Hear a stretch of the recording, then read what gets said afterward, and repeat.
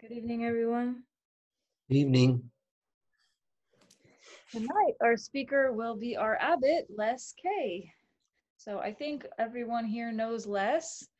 Les has been practicing for over 50 years. How many years has it been now, Les? I can't do the math. Okay, a long time. Yeah. Longer than the rest of us. So it's great to see you, Les, and we're looking forward to your talk. Okay, thank you.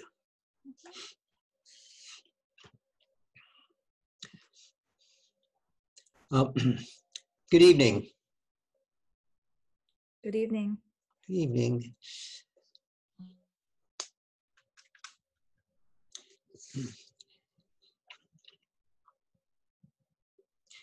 After you've practiced for a little bit and you stop to reflect on the practice, if you stop to take a careful look at the practice, you'll discover or you'll notice that our practice is based on a very radical view of the world and of the individual's place in the world.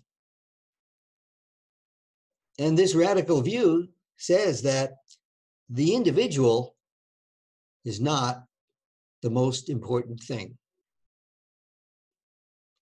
Something else, something other, some undefined something other is more important.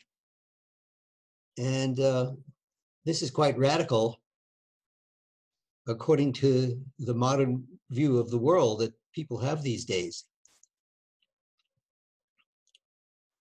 So our practice is about holding an attitude of reverence and an attitude of humility where a concern for ourself is not the main focus. To some people, that's kind of radical. The concern of our practice is not so narrow. Our concern is very wide, and it is very inclusive, and it is for all of life. And this is a very ancient spiritual feeling. So we can say that our practice is based on understanding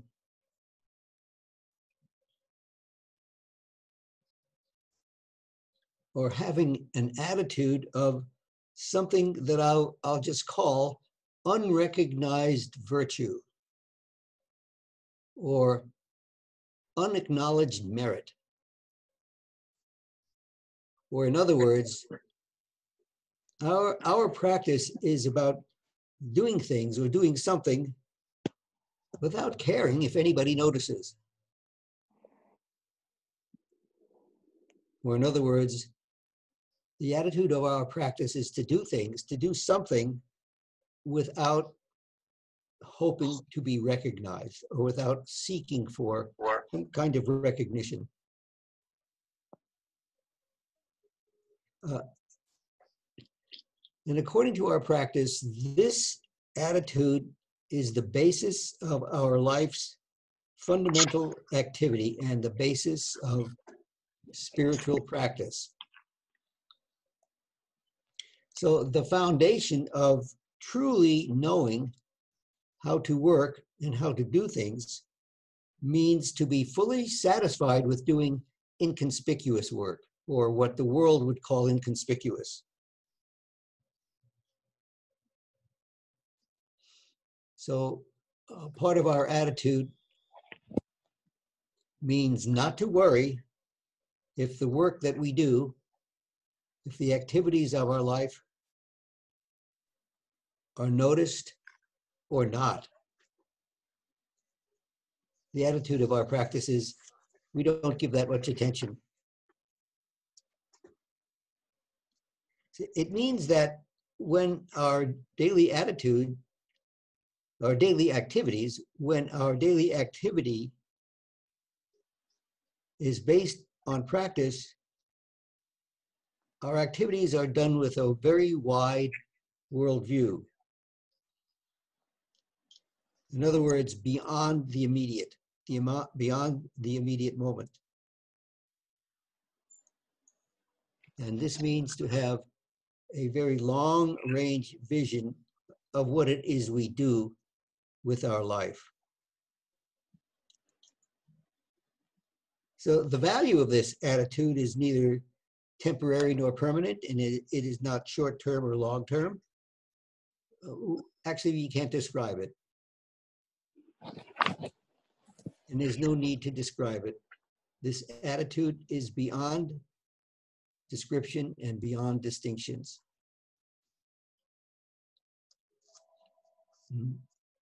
For most of us, I think that the work that we do in today's world will be forgotten, won't be remembered. And usually pretty soon. And usually while we are still alive, people won't remember what we've done. In fact, you quite often hear the term, what is it that she does? So if it means that the work we do will be forgotten, if we really care about what it is we do, we have to make our effort for future generations. And we must find satisfaction in doing work that is quiet, that other people may not assign much value. If we can do that, if we are satisfied with this kind of quiet work, we will have a life of composure. But if we have a short-sighted view of what it is we do, which is based on gaining attention or gaining fame, then we will lose our composure and our life will lose its value.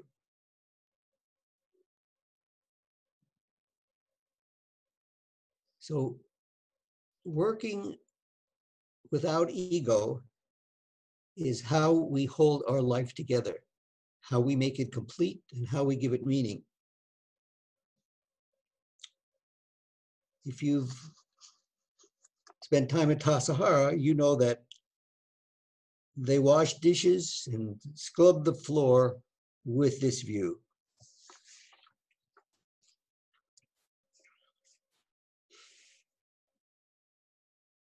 In the culture that we have, you know, if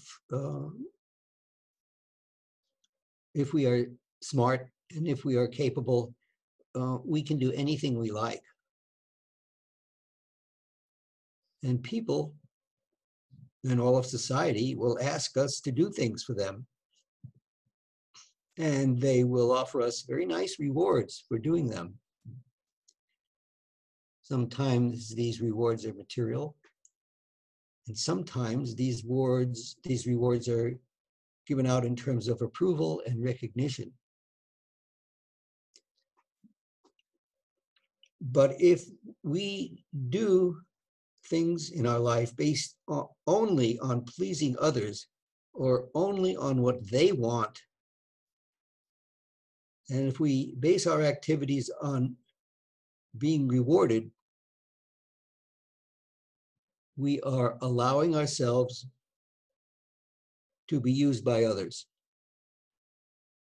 And in a way, we become their puppet, and we are not being true to ourselves.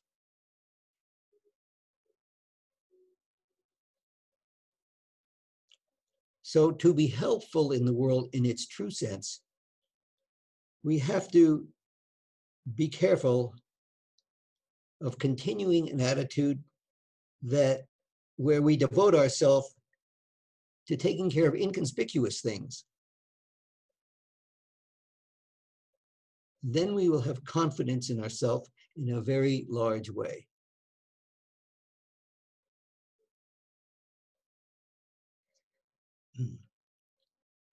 If we want to understand the meaning of life in a spiritual way, we may turn to studying various religions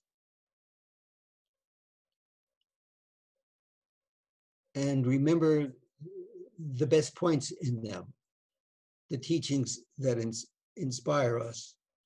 And we can be guided by what we read about these various practices. But at the same time, we have to be careful about being greedy, about trying to gain truth from outside, from somebody else's belief system. You know, if in your practice or in your daily life, you have a faint or a subtle glimpse of the truth, that's enough.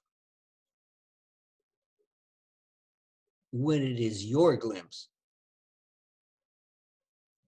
and when you have it, you should devote yourself to it.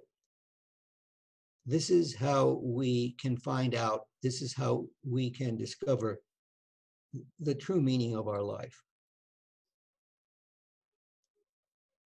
And this is the vision of our practice. This is the vision of Mahayana Buddhism.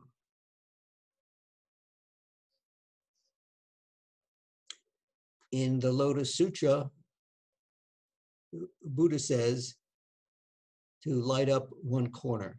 And everybody is familiar with this expression, to light up one corner, and not to worry about lighting up the whole world, but just to make it bright where you are.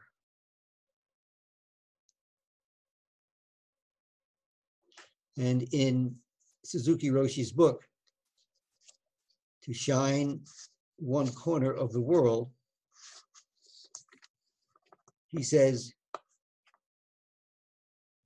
if you share one corner, then people around you will feel better. You will always feel as if you are carrying an umbrella to protect them from the heat or rain. So there is no need to be famous or to be widely admired or widely respected. And there's even no need to be of great use in a social sense. The most important thing for us is to be ourselves. But if we fall into the trap of always striving to be admired or powerful or in control, we will lose the meaning. We will lose the meaning of our existence.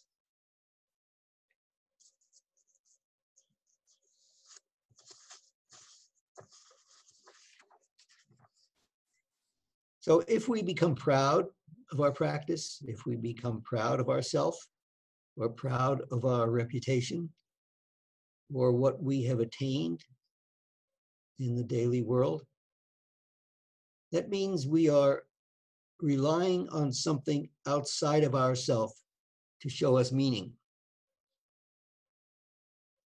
But we cannot find meaning of our life with that kind of orientation.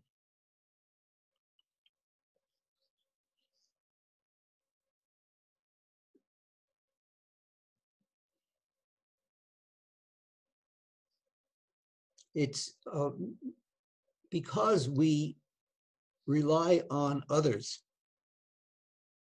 for recognition or to be rewarded. When we rely on others, we become very proud of ourselves. But when we are truly independent, we do not rely on anything outside of ourselves. And we will not carry with us the burden of pride.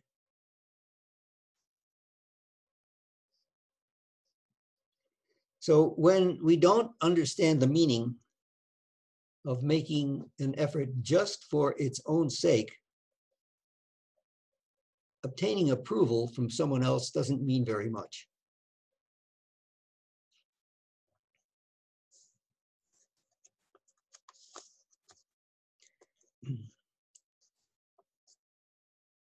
So our practice often talks about finding our independence and our confidence.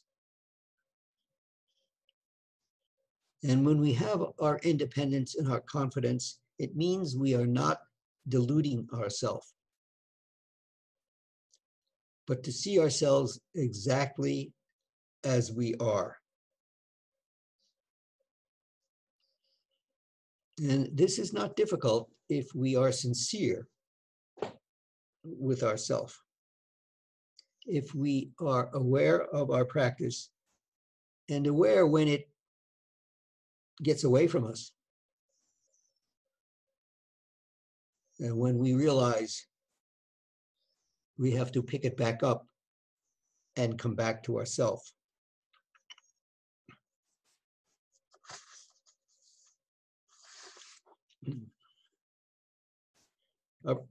Our practice cannot be perfect,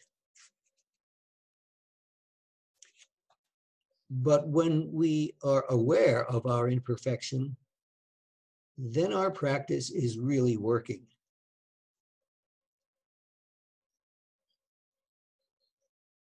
So people may not notice or acknowledge what we do from day to day, and they may not say thank you, but it doesn't matter, does it? On the other hand, we should always say thank you when somebody does something helpful.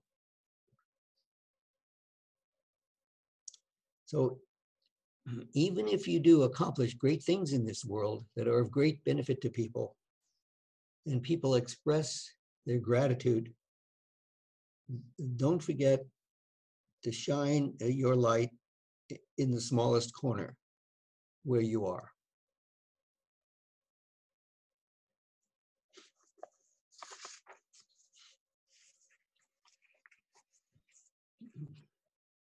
Does anyone have any questions?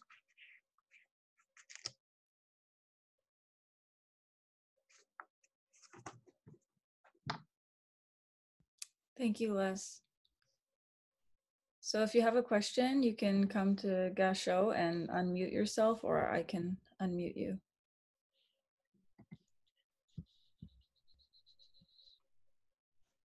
I see Janet. That was a lovely talk. I miss you very much. Thank you.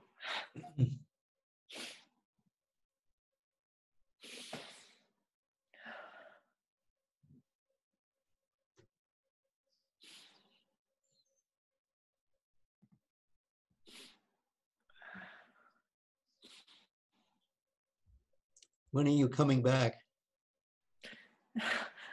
I don't know. Oh, how many times have you heard that question? Yeah, I know. When are the restaurants opening? Oh, Then I'll come back. No, I have to stop in a motel on the way back, oh, and I want to make sure that's possible. I mean, it's all weird, isn't it? yeah. It's all weird. Okay. Yeah. Yeah.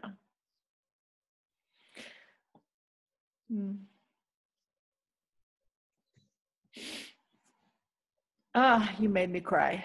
Oh.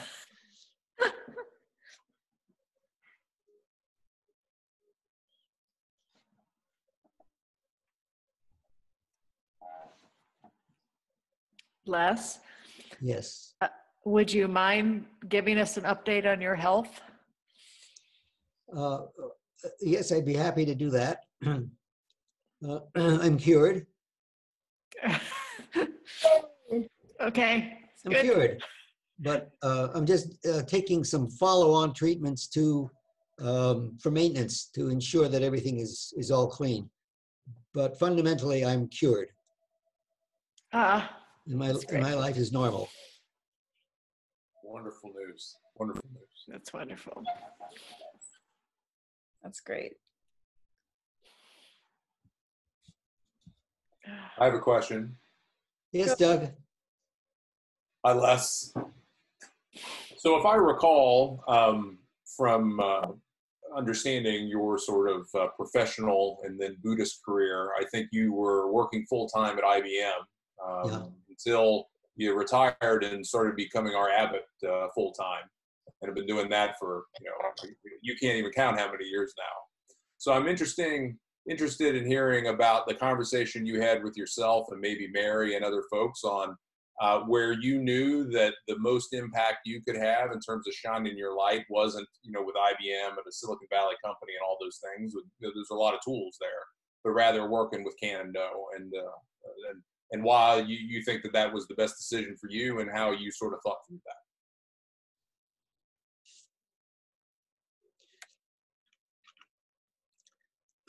Well, I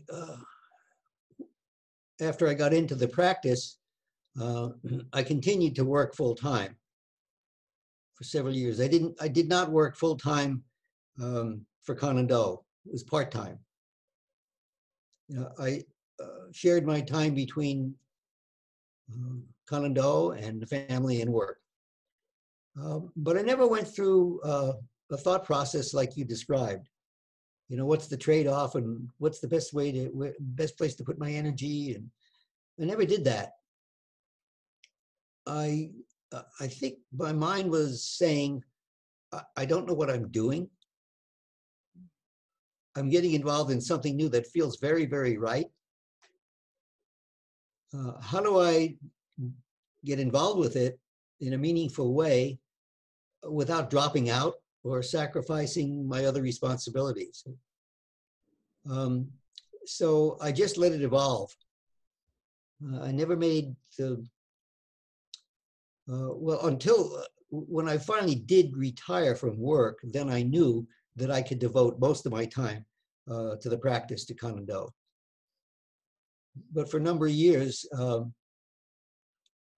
I just let it percolate and did what I did based on feelings rather than some rational decision.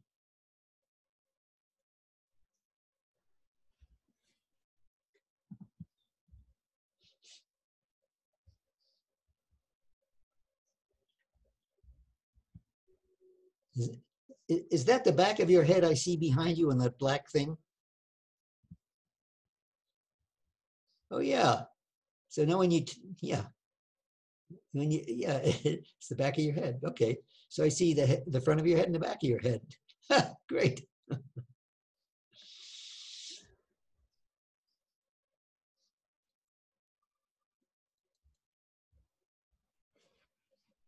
Jayashri.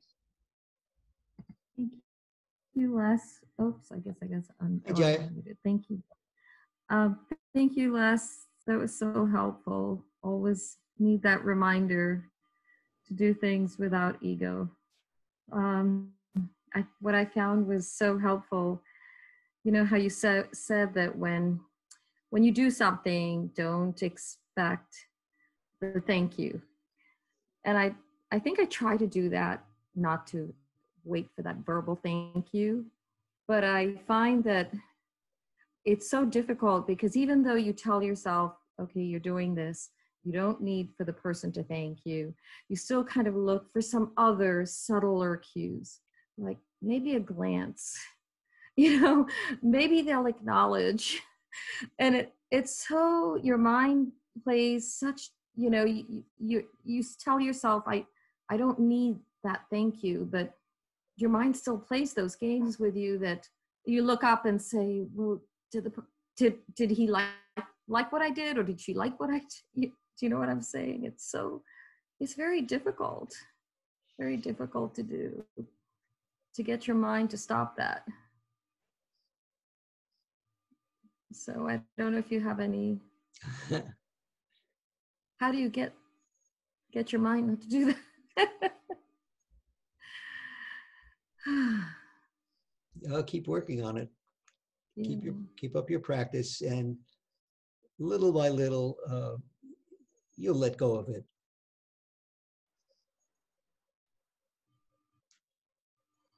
Thank you.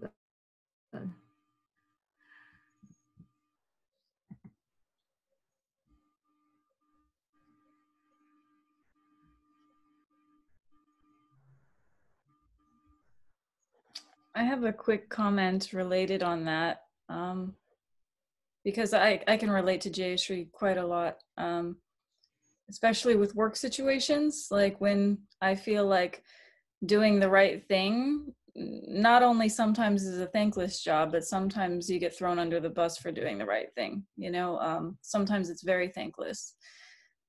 And it's hard. I think sometimes I really wish it would turn out differently, but this was a good reminder for me, because thinking about your talk tonight, Les, it's like being myself is its own reward. You know, like, so what if I'm not acknowledged for doing the right thing? I got to be myself, you know, and that feels really good. So thank you. Well, I have a small story. The other day, I met with someone out in a garden. And when I came back in the house, I noticed that there was a caterpillar on my sleeve. You know, caterpillar found my sweater because we were in the garden. So I went outside holding my arm up, and I got to some leafy place, and I gently pushed the caterpillar onto a leaf. And you know, that feels good. And nobody's around to say, good for you. It feels good to take care of things like that, and to take care of other beings like that. And that's where our satisfaction comes from, and that's where we find meaning. And it often means being close to nature, but it takes place also when we're just close to each other. And that's the basis of our practice. Taking care of the small thing that you suddenly notice you need to take care of.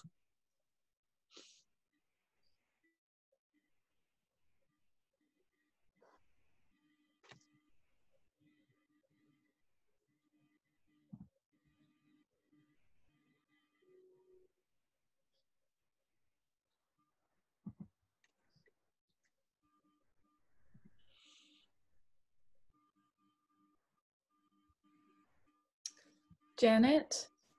Giuseppe, how are you? Oh. Hi, Giuseppe. Tell us. I need to unmute him. Hang on. There we go. Go ahead, Giuseppe. Hello.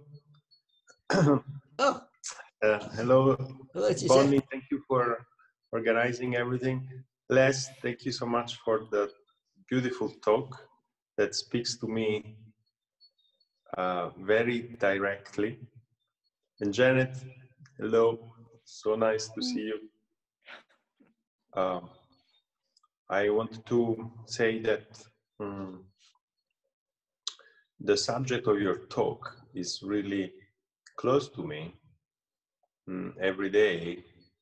And I want to share that my work situation is that I am the head of the company that I founded. So I'm the CEO of the company that I founded, and that's an interesting viewpoint, because you would think that gives you independence. You can express yourself also in the work life. But actually, the reality is that it's no different from any other job. And you are just the same way, the same pressures from that everybody else in the job that could lead you to behave like a puppet. So I think it's you know, the same. It changes the puppeteer maybe, but in every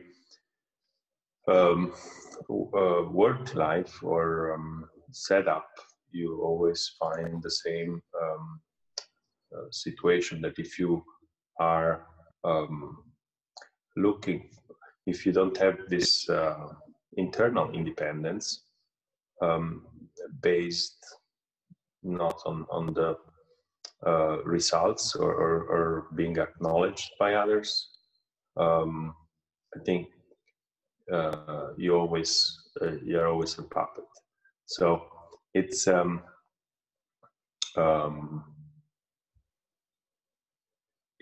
I just wanted to comment on that, share that my viewpoint on that. At the same time, also, I think it takes really our practice helps us very slowly to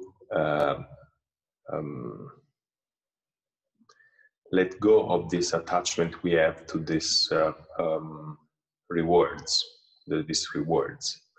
A little bit like the sugar craving or other more immediate craving. Also the craving for this reward from others, which in the end then makes in other moments feel us miserable. Then sometimes people feel miserable, we feel miserable, I feel miserable, because then I feel that things are not, I'm not recognized, or things are not going the way I want. So it's really very well thought out approach to life, the one that the Buddha is proposing us, I think, where he gives us this hope of finding a stability and still being engaged in what we do. So thank you for speaking to that so clearly, and also giving us the room here to take our time to get there.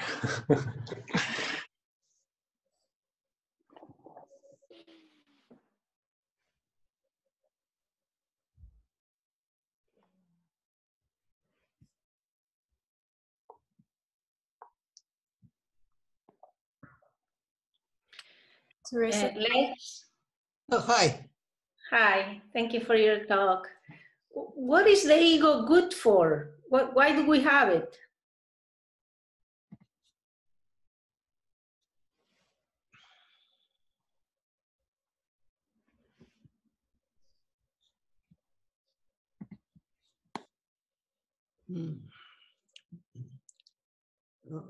We do have to make decisions in our life every day, every moment. We have to decide about which action to prefer over another one, or what we have to do to fix a problem or to gain something. We have to have a mind that thinks like that solves problems and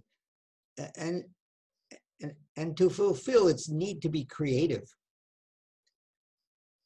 So the ego is part of that, or that is part of the ego. So the ego isn't all bad. It does provide progress, and it does provide creativity, and it can provide us with some kind of self-confidence in our everyday life. It's just that I think Buddhism warns against going too far with ego, not to become proud of it. But because we're human beings, we need it. It's part of us. It is us. We can't deny it. So we should enjoy our ego, but treat it kindly, and don't, enjoy it like you might enjoy a very modest ice cream. It's good, but not too many scoops.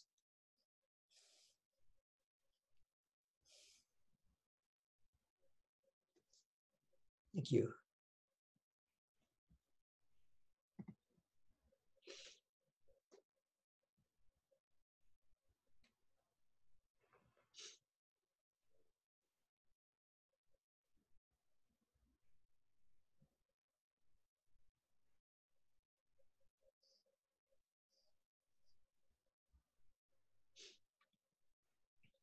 Columbine?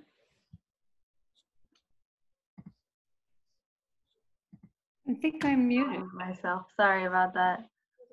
Pardon me? No, I think I was talking and I didn't realize that I was muted. So go ahead. Okay, Columbine and then Diane after.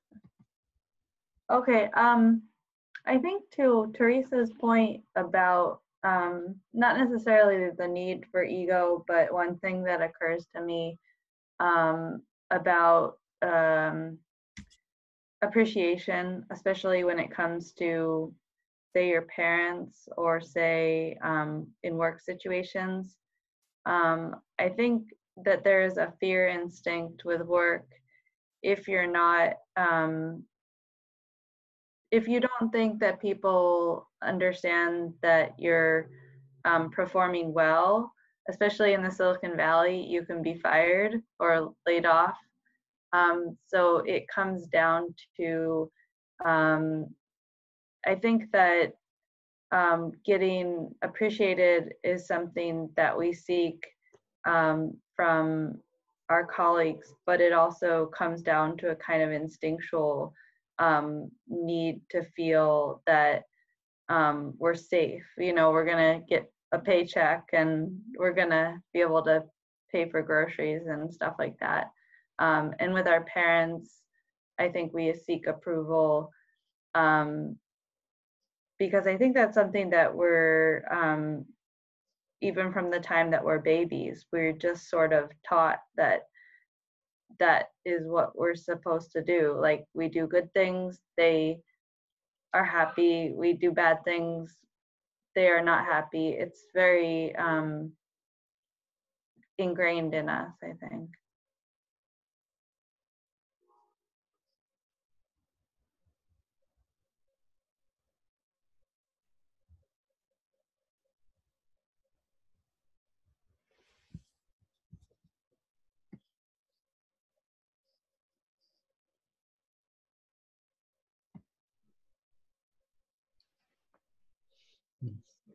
I think when we're very, very, very young, we need to be given rewards to teach us what are the right things to do, what are the constructive and kind things to do.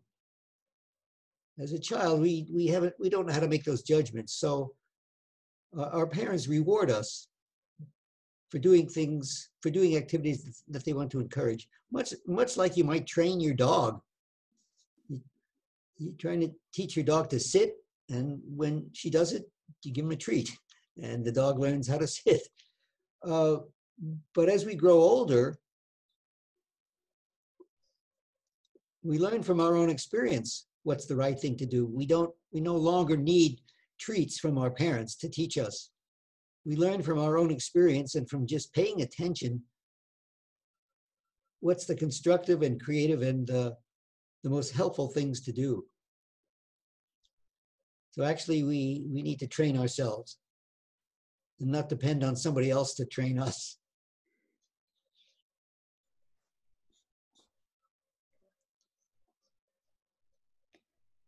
Umar? Hang on, let me make sure you're unmuted. If I can find you. There you are. So I just wanted to ask, even after doing our practice and getting off our cushion and going out into the real world, our attitude should not be any different than it is on our cushion. Is that correct? Yes, that's right. Okay. Thank you. So there is no separation between, so there should be no separation between our practice and our real life. Right. They're not two separate worlds. Okay.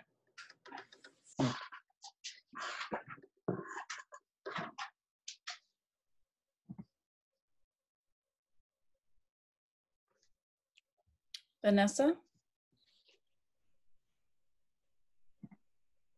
Hi, Les. Can you hear me? Yes, I can. Hi. You talked about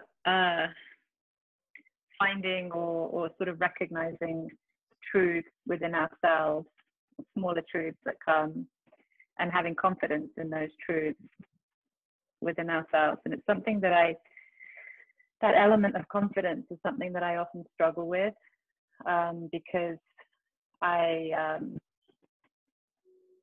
have a fear of arrogance. And I often wonder, and I'm afraid of confidence spilling into arrogance, and where the border between the two might be. Mm. So I wonder about kind of guarding against that. How do we stop confidence from becoming arrogant?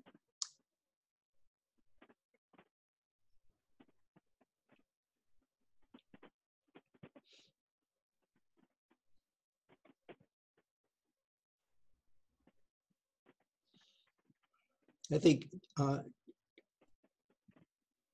true confidence comes from being able to acknowledge to ourselves that we are doing the right thing, that we are trying to do the right thing, that we are continually trying to do the right thing, trying to find the right way. When we can say that to ourselves, if we can always say, I'm making my best effort, and then we can find confidence in that. That's a bit different from the confidence that says, oh, I can do this, or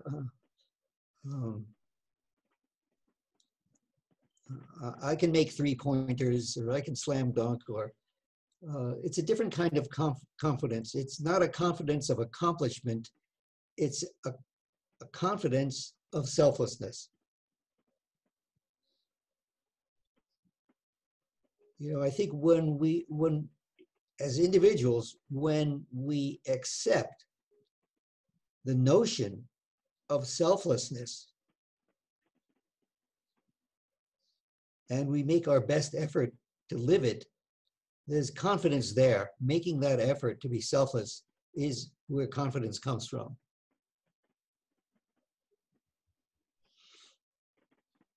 But if we say, oh, look at me, I'm becoming selfless, then we start to lose it.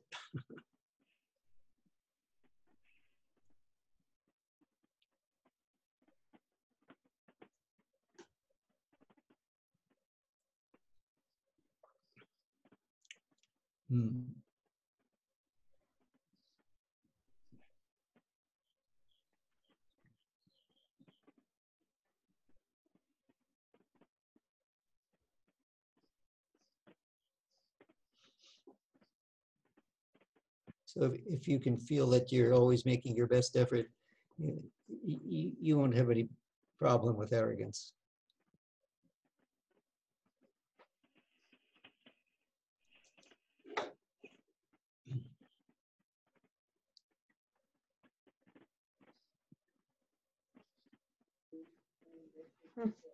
Oh, hi, Brenda. Hi. I don't know one of the things that I think about with confidence and arrogance is what's the response that you get from the other person? What's the answer, right? Like does it cause the other person to grow and kind of, do they look happier? Do they look more fulfilled? Do they shine? And when your attitude is one of arrogance, you see the other person kind of shrink down and like, they don't want to hear it, right? it seems to be a very, very, people sense that, right? Like you can sense it in other people. It's very intrinsic in us. Yeah, it's not even arrogance. It's mostly indifference. It's a subtle attitude sometimes a subtle attitude in people that tells them, oh, I don't have to say thank you. Oh, I don't have to acknowledge that. They don't need it. I'm not going to do it. That's sort of indifferent. It doesn't give recognition to the other person's trying to keep a good connection. So if you say, well, I don't need to thank her for that. Yeah, then of course that could escalate into arrogance, where they say, oh, the heck with her. But mostly it's indifference. And that can become very pervasive. So, part of our practice is to avoid being indifferent, to show that we really care for each other and to acknowledge each other and not to turn away.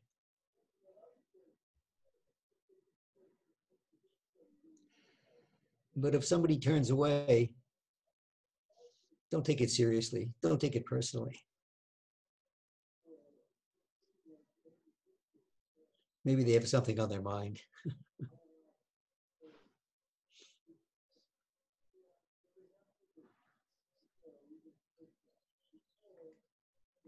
I have a question. How do you not take it seriously?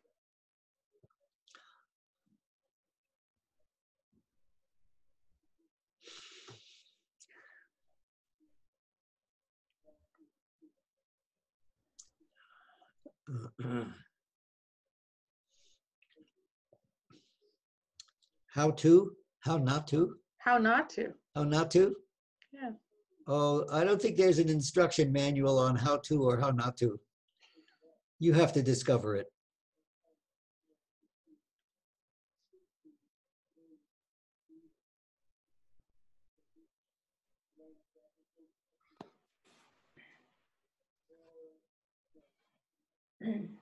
Teresa?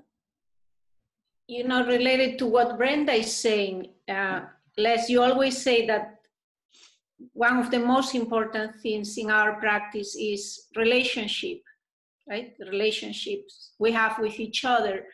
But how do you keep relationships going when you face indifference? So because relationship has to be both ways, right?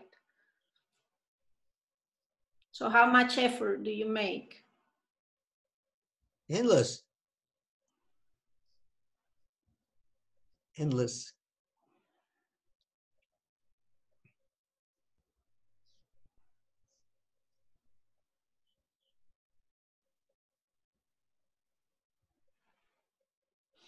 Even if the other person becomes difficult in a situation,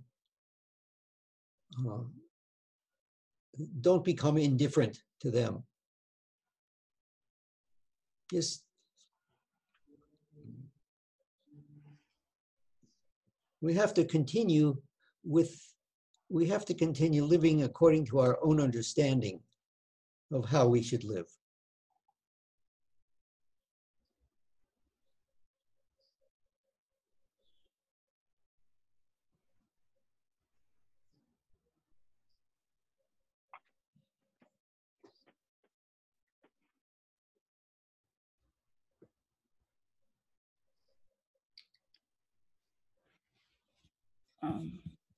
Omar? Can I ask one more question?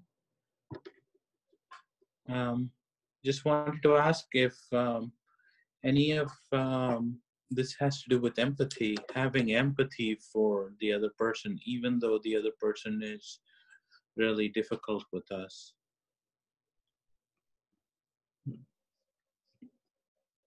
What about the empathy?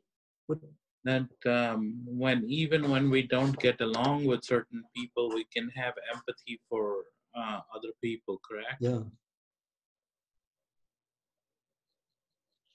Yeah, if we find ourselves in a difficult relationship, rather than separate or push away or get annoyed, we consider that the other person is having a hard time. Okay. And so they're either indifferent or arrogant, and it's not our fault. We don't take it personally. They're having a hard time. Okay. So we continue to acknowledge them and not be indifferent. Okay. Thank you.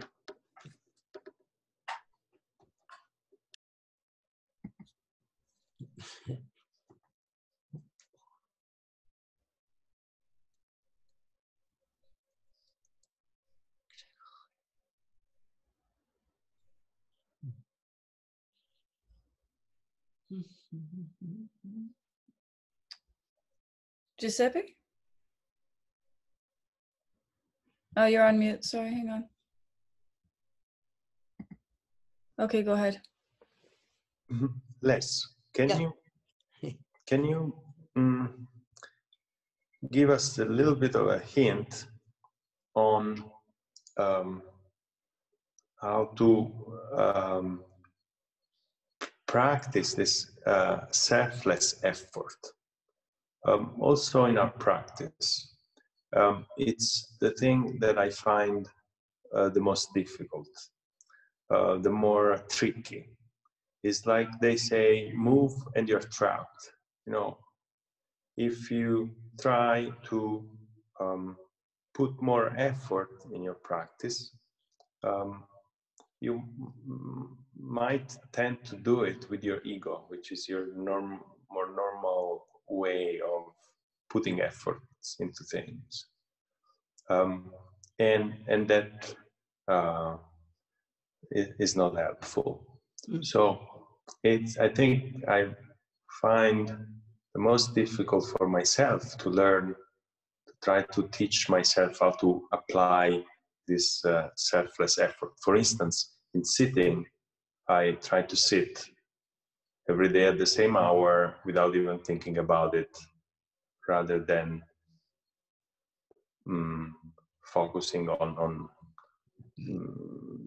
increasing or changing my practice. But how expanding that ability to do a selfless effort is, I find it tricky every day. So what advice can you give on the art of making a more selfless effort?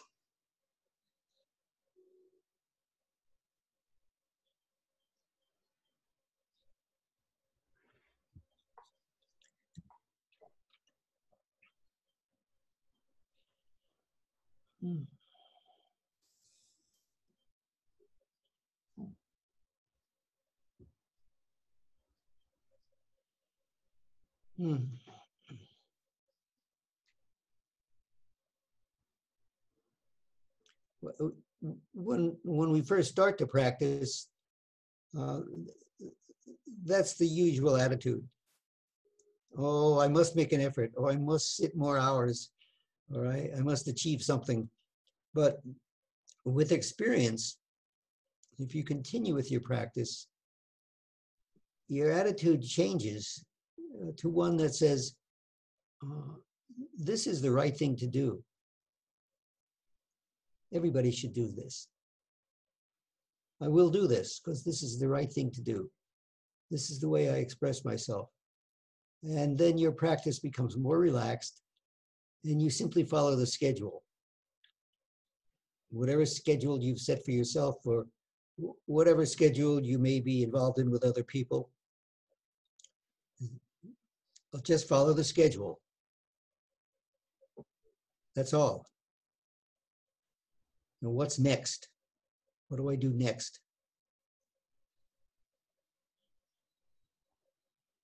In my life, what do I do next?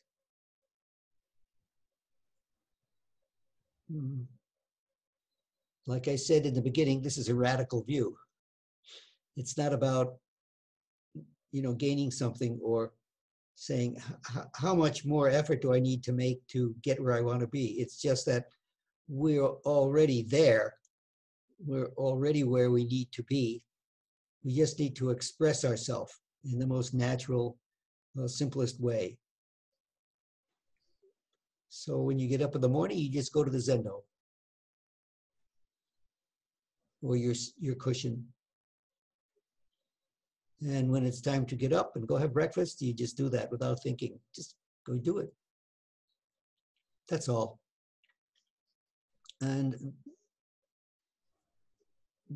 don't be concerned too much with making any progress about letting go. If you just follow the schedule, it means you've let go.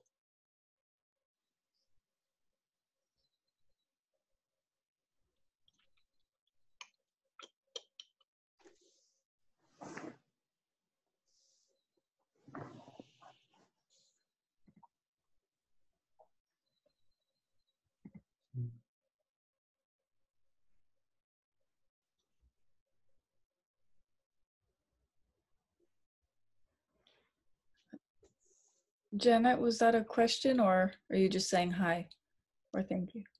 Hang on. What was that? About Giuseppe. Oh, you were thankful for the question. Got it. Thank you.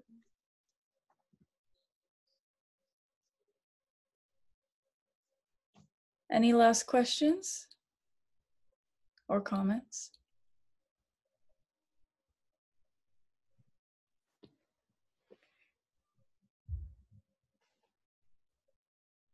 Well, thank you for your talk, Les. It's really good to hear you again and hear your Dharma talk.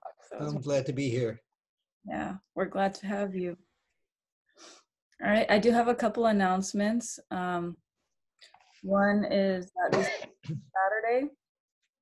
this coming Saturday, we will have a board meeting, a Sangha meeting, and everyone is welcome to attend. So it's going to be at 8:30 a.m. So we used to have it at 10:30, but it's going to be at 8:30 a.m. this Saturday, which means that we will not have our final sitting at 9:30. We're going to be having the meeting instead. Otherwise, the schedule is the same. And if you have any questions, feel free to hang on at the end and we can talk about the Sangha meetings. So next week, let's see, next week, who is our speaker? Brenda? I think it's Brenda. Yeah. Brenda, do you have a planned talk or is it going to be a surprise for us? Surprise. It's going to be okay, great. And then I think at Kannon, and most of you have seen that we have some gardening tools out. People are welcome to go practice there or garden and help take care of the place. Please let us know if you notice anything off or something we need to have a look at. And those little tiny basil plants out in front of the back house, like where the back house is, I think on the porch there's a bunch of little basil plants in Dixie cups that you can take home and plant. It was a gift from our friend Sandy in our Sangha. And I don't think I have any other announcements. Dave, looks like Dave has an announcement. Not an announcement, just a question. Just wanted to make sure that the same Zoom link works month after month for the Sangha meeting. Is that right? Yes, that's correct. The Zoom link for the Sangha meeting is the same link that we're using for Saturday. So the Saturday program, since it's on Saturday, you can just use that same link. And it's all of the links are recurring. So. And okay, good. By the way, another little Zoom tidbit that I think maybe some people aren't familiar with because this whole microphone muting thing keeps coming up. When you're in Zoom, the space bar is a push to talk button. If you hold it down, it unmutes you, and when you let go, you're muted again. Oh, interesting. I didn't even know that. Hang on, I gotta test this. Wait, I don't know if it's working for me. Anyway, maybe it works when you're on mute. Okay, but if you're muted, you have to like hold it down and speak while you're on mute, and then pull. Okay. Push to talk. Let me see if it's working now. That's amazing. Thanks for that tidbit, Dave. That's really cool. So we can just stay on mute if we want during the discussion, and then you can hold down the space bar to talk and then remove it. If you want to, if it's too much tech for you, don't worry, I'll take care of it. But it's great to have the option. Thank you, Dave. So, Bonnie, where did you say those plants are? They're in front of the back house. So you know how, like if you go in the courtyard, that entrance to the back house, they should be right there on the porch. So I was there today. I didn't see any plants there today. It could be that they all got taken home. Either that or someone moved them to the back porch. But I had thought that there were a lot. There were like 80 plants. Oh no, I don't know where they are, but I opened all the doors and looked around. So maybe she took them or somebody took them. Okay. Well, I'd be surprised if all 80 were gone already, but you never know. They're on the bench in the courtyard. Oh, they're on the bench in the courtyard now. Okay. Maybe they were getting more sun. No, they actually get more shade. Oh, more shade. Okay. Okay. Well, we'll check. I'll check next time I'm there to see how they're doing. Thank you for that update. One quick reminder is that all of these Wednesday night discussions are recorded. So we want to respect everyone's privacy. The recording will be shared on YouTube, so video and audio, but if you want your question removed or you don't feel comfortable being on the recording, please let me know right after this meeting. You can send me a chat message, you can send me an email. That way I can remove your question before we post the recording. Okay. All right, any other last announcements before we close out? Okay, and we will close with the 4 vows.